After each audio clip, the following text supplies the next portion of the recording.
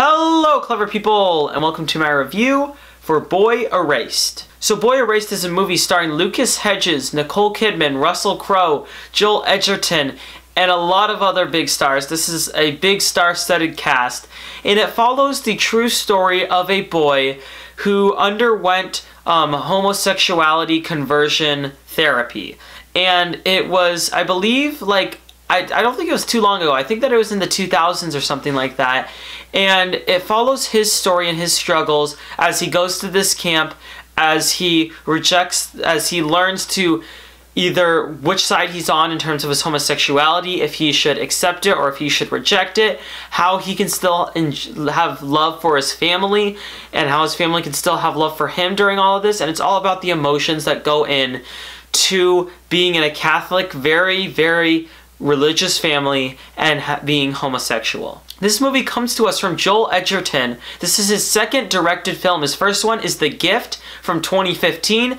That was a movie I really enjoyed. I saw it a bit later. I think I just saw it this year, and it stuck with me. It's a really powerful movie. It's disturbing, and it builds really, really well. What I noticed about Joel Edgerton is that his direction is really, really good, even if his writing isn't so much. And I think that Boy Erased faced about the same thing. I was excited for this movie because it was Oscar release time, it was Joel Edgerton, had a bunch of big stars, it checked all the boxes for a movie I'd be excited for, and I liked Boy Erased. I think it's a good movie. It's not as good as I wanted it to be, and it's not like it's really a movie that's gonna stick with you like The Gift did for me, but I think that Boy Erased is still a competently made, well done, powerful movie. The goods definitely come in the performances. Lucas Hedges does a great job with his performance. Even if the dialogue he was given wasn't 100% the best at times, and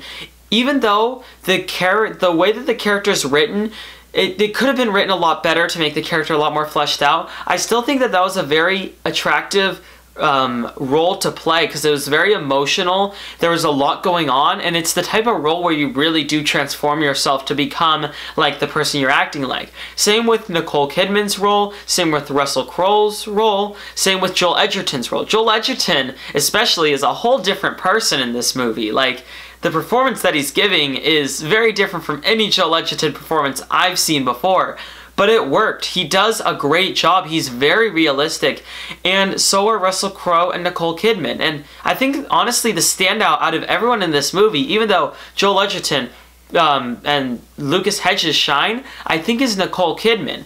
She has a quiet role. She has a kind of a reserved role that doesn't get too much screen time, but there's a certain part where her and her son are in a restaurant towards the end of the movie that is really powerful. That is truly, just that moment alone is Oscar worthy.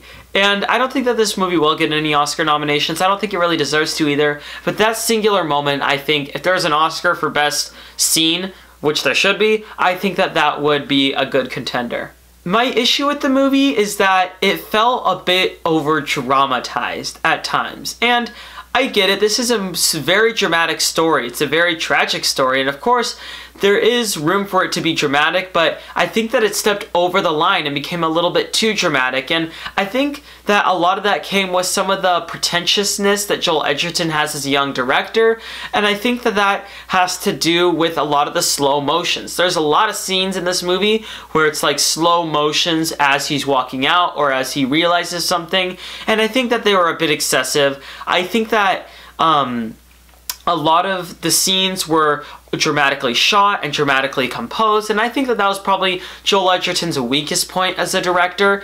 And overall, the movie tries a little too hard, in my opinion. If it was more laid back, and if it further fleshed out the characters and the subplots in the script, I think that this movie would be quite a bit better. Like, because a lot of it is fleshed out. Like, they have a whole subplot about his roommate. Very, very fleshed out. But then they have a subplot about a character named Xavier, not fleshed out at all. It was a weird contrast, and you need to have every single subplot in your movie and every single idea fully fleshed out. If that means you don't have as many ideas in your movie, that's fine, but you need to have each of them fully fleshed out, especially if you want to have an emotional ending like this one does. I still think that Joel Edgerton's direction carries this movie, and I think he's got a really good vision, and I think that honestly he works best with horror.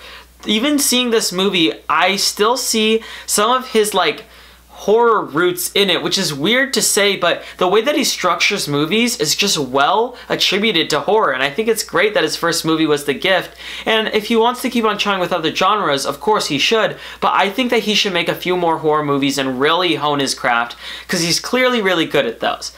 Boy Erased is a good movie. It's powerful, it's not too memorable, it has a lot of issues with being overdramatic, but in the end I enjoyed it, and I will give Boy Erased a 6.5 out of 10. Alright, that concludes my review for Boy Erased. So, what are your thoughts on this film, or what do you think of Russell Crowe as an actor? Comment in the comment section below and let me know. I'm Robert Burke, and this has been The Clever Critics. Goodbye.